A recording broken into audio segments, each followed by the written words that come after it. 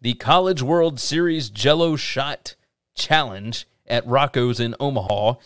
Lots to talk about with that because I gave you some updates on how much money had been spent thus far, just between the fan bases.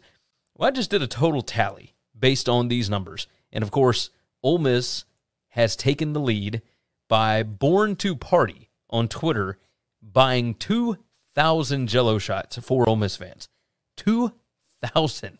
I mean, this is the most ridiculous crap I have ever heard of. But at the same time, I got to respect the grind. I got to respect what Rocco's is doing, because when you hear these numbers, you are not going to believe this.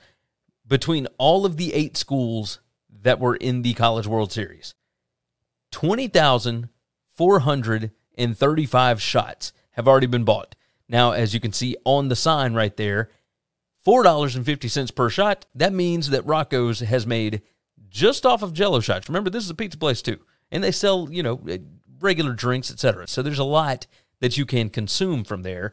But just on Jello shots alone, they have brought in $91,957.50.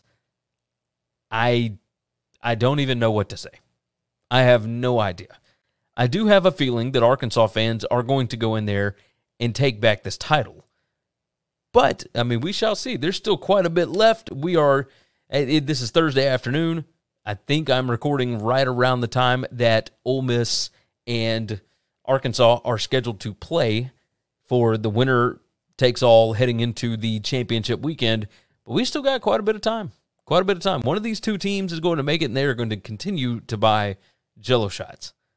And Rocco's is genius for doing this. Thanks for listening to the Winning Cures Everything podcast. The website is winningcureseverything.com, and if you want to connect with us, we're on Twitter at GaryWCE, at Chris B. Giannini, at Winning Cures, or you can email us, Gary at winningcureseverything.com or Chris at winningcureseverything.com. Subscribe everywhere you need to subscribe, and we'll see you soon.